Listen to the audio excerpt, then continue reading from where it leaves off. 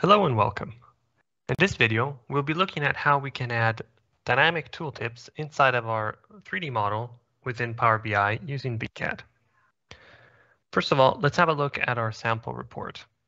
Over to the right, we have the model of an office building in which there have been installed a series of different sensors looking at CO2, humidity, and temperature. To the left, we have the three types and some readings from those sensors.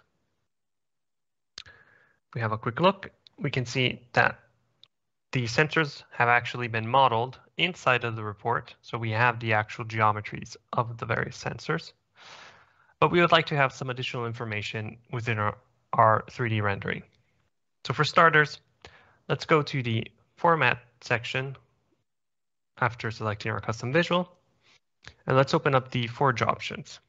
From here, we're going to activate the Show Tooltip on Mouse Over option. This will tell the Forge viewer to render a tooltip when we are hovering over a geometry and not only over markers, which we will have a look at in a future video.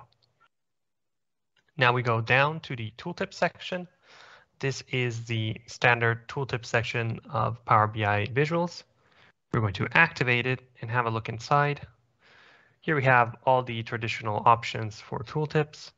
We're going to leave them be for now. The only thing I'll have you note is the type. Right now we are set to default. Later on we'll be changing this. Now let's go over to the data binding section and set up what we will be seeing inside of our tooltips. If we scroll down to the tooltips binding, we can start adding some data. So let's start by showing the category of the object. So right now, if we hover over, we can see we have special equipment. And then we can add from the IoT table, which is the table that contains the data of our readings of our sensors. We can drag in the type, maybe rename this for this case, sensor type.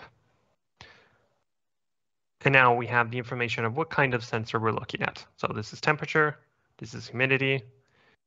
If we move down to these other ones, this is CO2, temperature, and so on.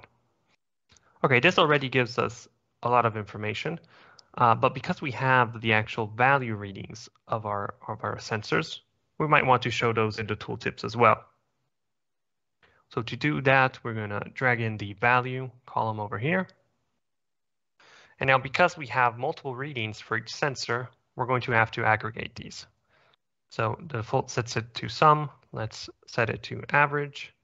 And now when we go over our sensors, we can see the type of sensor and the average value read from this specific instance of the sensor.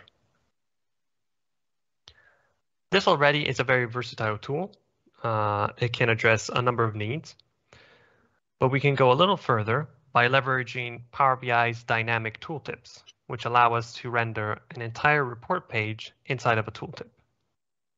Now to do this, there is some preparation required. We went ahead and set up another tab in our report. We called it Tooltip. And here we have a few visuals. So we have the indication of a sensor. We have a graph of the readings over time, as well as some gauges showing us the max value and the minimum value registered. Now, right now, what we're looking at doesn't make a lot of sense because it's the sum of all values read for every sensor. This will, of course, be filtered out in the view of our model. So let's go back to the main page of the report and select our custom visual again. Now we want to go to the Format panel, all the way down to the Tooltip section. And here, where we set up the type instead of default, we want to tell it to render a report page. As you can see, we get some new options down here. Specifically, the page option allows us to define which page of the report is going to be rendered in the tooltip. For now, we only have one, but we may define multiple pages. So we're going to select the tooltip page. And then We're going to check in the binding section. We'll go down to the tooltips and make sure that it added the tooltip page as the first argument of the tooltip binding. Now, if we remove the zoom and check out our sensors, when we hover over them, we won't get the labels, we'll get the exact report that we were looking at before. Of course, now the data is filtered out based on the specific instance of the sensor that we're looking at. So at a glance, we can see how the readings went for the sensor over time, as well as the maximum and minimum value reached by this specific sensor instance. Thank you for watching this video, and stay tuned for more upcoming videos on the new features of Vcad.